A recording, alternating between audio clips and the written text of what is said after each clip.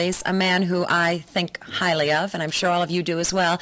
You know him as the host of Sunday Open House, of great entertainment, but he has a background that is fascinating to many, and perhaps we'll find out some interesting things you didn't know.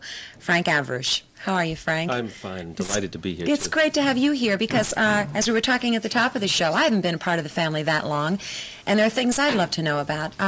Your involvement as Bozo was very special. How did it begin? Well, actually, it began, I did the children's show. We tried to, at that time, UNICEF did a trick-or-treat campaign. They still do. But it was new, and aside from entertaining the kids, we decided to translate in visual terms where the pennies and the nickels and dimes that the kids would collect. So one of the producers thought it would be a good idea to actually go over to Asia, where some of the children lived, and see what milk means and what medicine can do. And sometimes here in America, our youngsters take things for granted. So it was a chance for us to do that, and we did that under the auspices of UNICEF. And we traveled for 7 weeks all over Asia. We were in India, in Burma, in Thailand, the Philippines, all over, and visited right in the back in the country where there was really deprivation and poverty, things that you just never realized. And for me, it was an eye-opening experience, and because of that, I remained involved with UNICEF to this day. We have a clip of that, but you know, I think about how much you have to give of yourself in order to translate that to children of the world. You really were a goodwill ambassador. Yeah, it was. Well, I think Danny Kaye maybe takes a little bit. He's doing it. He did it there, but I did it. I guess in this area, and for many, our films and our tapes were translated into various languages.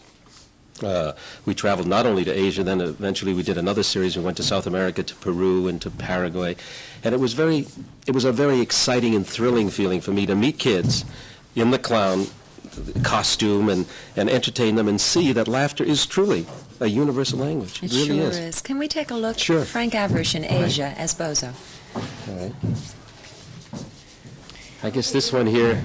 It's a very strange sight to see me in some of the things, and here I worked a little Bozo magic at the gardens. This is the Shalimar Gardens. We went to the Taj Mahal, many of the sites that you read about only in history books, and I mean, the cooperation we got from the people, the countries, and the governments in other countries was amazing. Here they turned off the fountains, and then they turned them on for us at that particular time. And everywhere we went, at first people were a little, you know, astounded and amazed when they saw this guy with the big shoes and the big red hair and the funny nose come in, but then pretty soon we found we could make friends very easily. And here was just a piece. We did this documentary. This was called Bozo's Adventures in Asia, which is still being used as part of the UNICEF library and to show kids what UNICEF is doing in other parts of the world. What a way to translate love and information to children to dress as a clown. Yeah, and one of the exciting things, we went to this place here, and you'll probably see that the blues, you can see this was done in the 60s, I should mention, and there's WHDH and Channel 5 is on the thing. But this was done in Thailand. We were entertained, and at one point, I don't know, it was in Thailand, I think it was in Manila, we had 10,000 kids coming out to see Bozo. We were covered by television. It was a major happening, a major event, very exciting for me.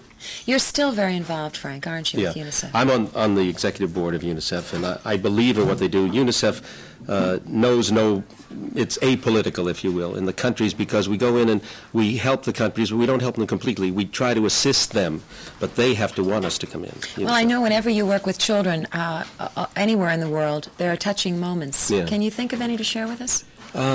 Well, there's the one, I guess, that happened in the second series we did when we went to South America, and there was a youngster, as this one was an overall glimpse, the Bozo's Adventure in Asia, where we followed Bozo on his tours, but this one we zeroed in on one youngster and what life was like for him.